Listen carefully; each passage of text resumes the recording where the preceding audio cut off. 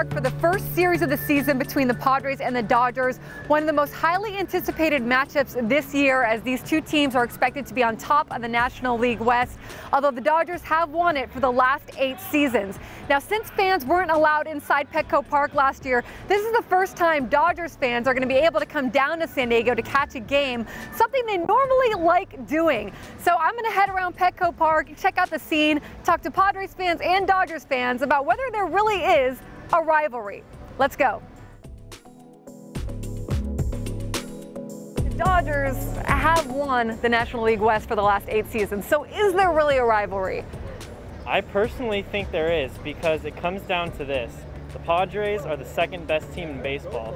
Yes, the Dodgers are first, and they just happen to be in the same division, and the two best teams in baseball. It's going to be really fun to watch and see how this plays out. So would you say that there is a rivalry? Oh yeah, of course. Always has been. You know? Yeah, there's been a rivalry, but I think LA's come out on top every single time.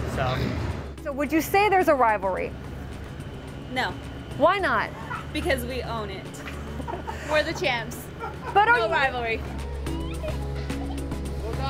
Padres. Well, Padres, baby, beat the Dodgers. Do you think that the Padres feel like there's more of a rivalry than the Dodgers might feel? I think the Padres definitely know there's a rivalry, and the Dodgers just don't want to admit it yet. Okay. It's time for some payback. If he does in the playoffs, we want some little payback against them. That's last year's old news. Yep. This year, Padre news. Slam Diego, baby. Yep. We want the whole thing.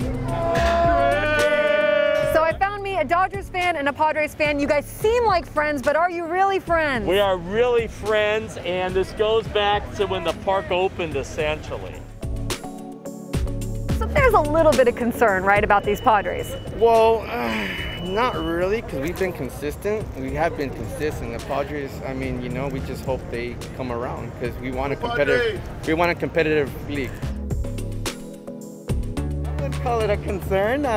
Maybe entertainment, yes. A little bit more entertainment. So you're not at all a little worried that they might beat you guys? Absolutely not. Usually there's a lot of Dodgers fans that fill Petco Park, but this year season ticket holders are the only ones that get tickets, right? Unless they sell them. So do you think there's going to be a lot of Dodgers fans? You know what? Dodger fans find a way to get them, and there will be a few of us.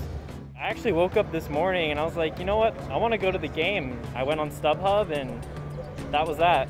Are you a little concerned that this place might get overrun with Dodgers fans based on what you're seeing out here so far?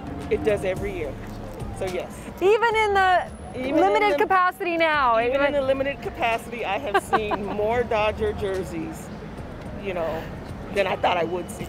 That means a lot of people sold their tickets to Dodger fans, and we barely got to get in the games, so they shouldn't be selling their tickets to Dodger fans. How did you get tickets? Because only season ticket holders had them. Whoa, whoa. Okay, so I don't know.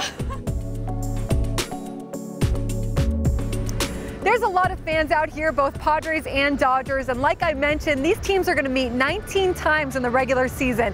It's only April, it's only the first 3 games, but it feels a lot bigger than it normally would this time of year. No doubt it's going to be a good environment, a good atmosphere inside Petco Park this weekend.